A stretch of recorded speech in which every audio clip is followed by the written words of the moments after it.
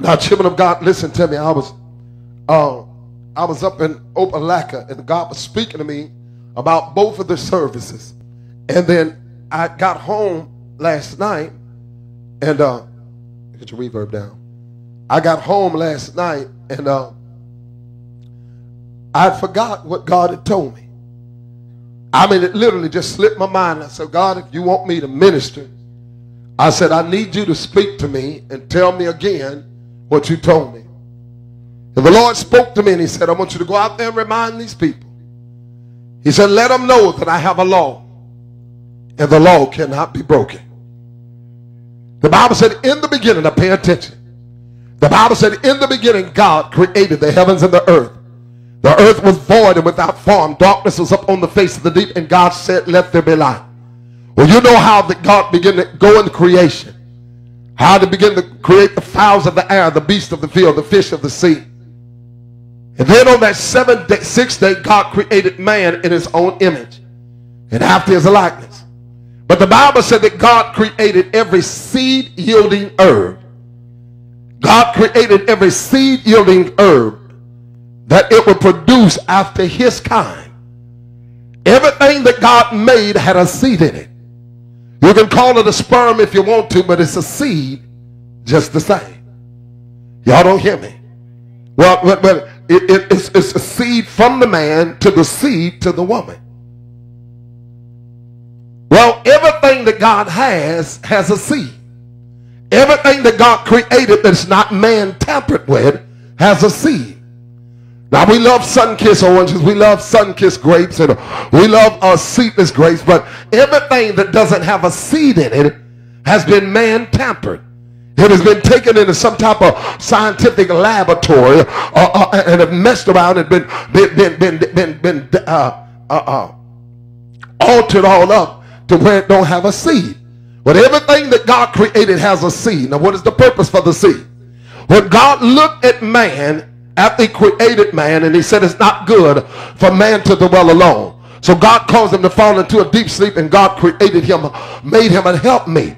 Now after he brought the woman to Adam, and Adam looked at her and said, I call a woman, she's bone of my bone, flesh of my flesh. But God told Adam from that moment on, I want you to be fruitful, and I want you to multiply. Now I want you to understand what God has done. When God made man, when God created, when he created everything he created, what he meant for it to do is to multiply. And how that happens is through sowing and reaping. It's a process, it's a law. It's seed time, harvest time. And you never reap what you sow, you reap what you sow plus. If a man take one kernel of corn, if he take one kernel of corn and plant it in the ground, it don't go up a kernel of corn. It goes up a stalk. And on that one stalk is 3 to 4 ears of corn. And on that one ear is 300 to 400 kernels of corn. So you don't never reap what you sow. You reap what you sow plus. There's where the multiplying comes. There's where the multiplying comes. In other words, I want you to take yourself and reproduce yourself. But the only way you're going to do it is you got to sow a seed. I know that man mistreat you. I know that woman dogging you. But keep on sowing good. When they treat you dirty, lift your hand and say opportunity. Because I'm giving the soul in this dirty situation. Because I'm going to reap a harvest. I'm going down weeping. I'm sowing in tears. I can't tell you don't hurt. I can't tell you don't get next to me. I'm crying. But while I'm crying, I'm sowing good seed.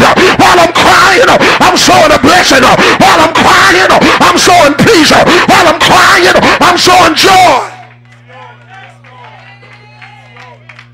Wait a minute. While I'm crying, you got to watch it now.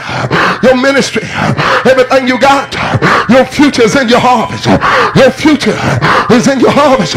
It's in your sowing. You don't realize the Bible said be faithful in that which belongs unto another. If you can't be faithful with that which belongs to another, how can you be faithful with that which belongs to you? When that young man one day, he was a carpenter. He was a carpenter. And what happened, a millionaire came to him and told him, I want you to build this house for me. Build this house for me. Well, he said, all right. He said, but now I'm going to be gone for about 6 months. He said, but here's the money. He said, build this house. And the young carpenter, hallelujah, knew that the man wasn't there. So when he was building the house, those of you know about carpentry work, you can make a mistake. And if you're a carpenter, you can take stuff and cover the mistake up. Instead of fixing it, you can just cover it. So every time the young man made a mistake, he would cover it up. You understand? You couldn't see it for crown molding. You couldn't see it, you know, for flow bases. You couldn't see it. You understand? Hallelujah, because of some window blinds. You couldn't see it because of some wood, some wall paneling. You understand? You couldn't see the mistake because of some wallpaper. He never corrected the mistake because he was building the house for this man. Well, all of a sudden, 6 months later, here come the old man.